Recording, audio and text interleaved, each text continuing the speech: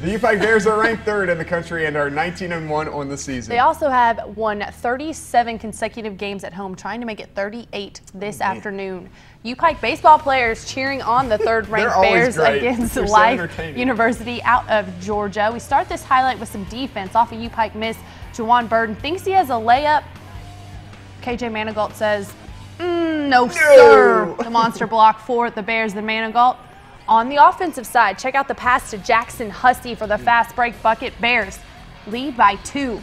KK Simmons now had himself a day. Watch him drive, absorb the contact, gets the shot to fall. UPike rolling in this one. Manigault had a nice game too off the steal. No one in front of him. He throws it down with the right hand.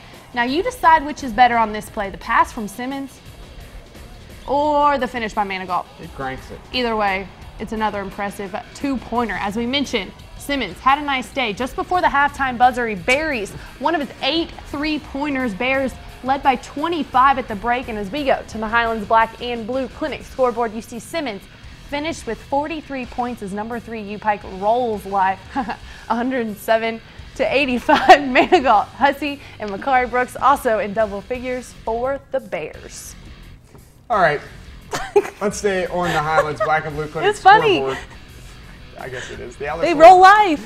Yes. Gosh, keep reading. Love Life. Love Life. The Ellis Lloyd men, they win 83-77 over IU Kokomo, but the women lose to the Cougars 79-65. Meanwhile, the UVA-Wise women get the 10-point win over West Virginia Wesleyan 84-74, but the Wise men lose again. Now 15 straight losses for the Cavs, 74-59 the final in Buchanan, West Virginia today. You just shot down my happiness. Also today, Union's Deontay Johnson scored a season-high 30 points and joins the Bulldog 1,000 career point club. Union defeats Kentucky Christian 99, 1 point shy of 100, 67, 8 straight wins for the Bulldogs. All right, check out Justin Johnson and the Tops of Western Kentucky. Those are some sweet warm-ups. Looks like they're going paintballing or something. Chris Harrison Docks was big in this one. We're all tied up early after that. 3-ball. The Roadrunners were led, though, by Keon Lewis. He finished with a game-high 24 points. WKU up 20-17, though. During the timeout, Brom and the WKU football team, they took the court to say hello. They won that Popeye Bahama Bowl trophy.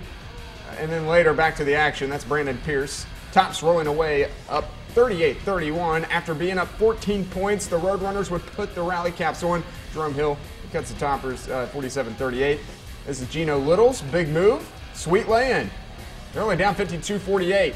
CHD took his strong game right into the second half. This one from the outside. Tops go up 55-49. TJ Price would stretch out the Topper lead.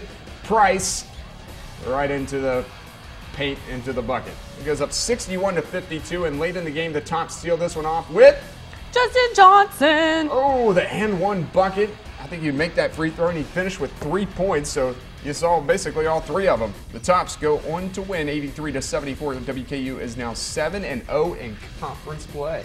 Meanwhile, the 24th ranked WKU women on the road against UTSA. They dropped their first conference game of this season. The Lady Tops lose to the Roadrunners by 1 point, 64-63. Former Perry Central Lady Commodore Kendall Noble finished with 16 points, 6 assists, 4 rebounds, and 2 steals in the loss. Yeah, also the Marshall men, they are way below the 500 mark, but today the Thundering Herd wins 78-71 over UTEP. Marshall moves to 5-15. All 5 wins are at home in Huntington. Today the Herd got solid production out of Justin Edmonds. He hit 5 3-pointers and finished with 20 points. Marshall shot 40% from the floor and now will have 5 days off before the next game. The Herd will travel to Southern Miss next Thursday. Staying on the scoreboard, the Morehead State women lose at Jacksonville State today, 72-64. 4 guys in double figures for the Morehead State men, though, as the Eagles defeat the Gamecocks 66-63. The Eastern Kentucky, both Eastern Kentucky teams go on the road for a doubleheader with Tennessee Tech. The women get the OVC win 97-93, and the men lose in overtime, a heartbreaker, 82-81. The Lincoln Memorial University Rail Splitters get the sweep at Tex Turner Arena today down in Harrogate. The women get the win 77-57, and the men get the win 86-76. Duke's Hall of Fame coach will go for a special win tomorrow. It would be win number 1,000 for Blue Devils head coach Mike Krzyzewski. if fifth-ranked Duke can beat St. John's tomorrow. A win at Madison Square Garden would bring his career record to 1,000 wins, 308 losses in his 4 decades as a coach. He's won 4 national titles at Duke and has made it to 11 Final Fours. The only other Division I basketball coach that has approached the historical 1,000 win number is Tennessee women's coach Pat Summitt with 1,098 wins. So, number 5, Duke versus St. John's tomorrow on Fox. You want to read it? 2 o'clock tip. Pretty sure that said Lauren right there, not Jamie.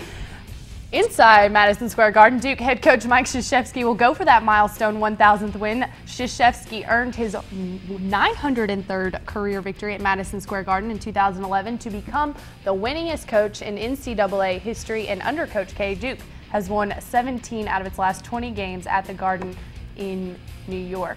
Just wanted you to read something with Duke. You just he's so excited. Next on the Appalachian Wireless Sports Overtime Saturday night, let's talk about the Senior Bowl, the Super Bowl, and the Pro Bowl. And Deflategate. Oh, yeah. Yeah. Also, we'll name our play of the week. So much to say.